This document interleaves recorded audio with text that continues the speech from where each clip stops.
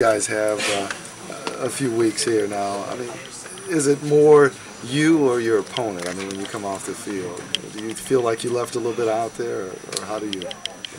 You know, I will have to give it to them. You know, they always find ways. You know, even if it's a blown coverage or a DN gets too high up the field and Pryor scrambles to the left or the right, they just find a way.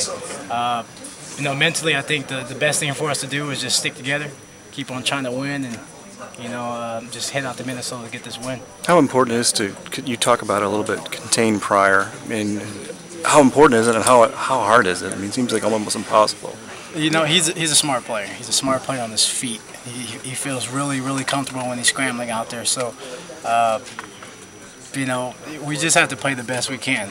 You know, our DNs, they just have to try to keep contained the best they can, but he usually finds a way. That 4th and 10 play, how does the defense call it? You know, after the energy you guys put into getting to 4th and 10 and then having to make it. Yeah, you know, once they got that 4th and 10, I just thought there's no way he got it. There's no way. And then the very next play, they tried to hurry up and hit us with a quick pass to the flat that they dropped. So, you know, it's you know, they are a smart team, smart coaching staff, and you know, Tressel and those quarterbacks, they find a way to, you know, help their team out the best they can. What happened?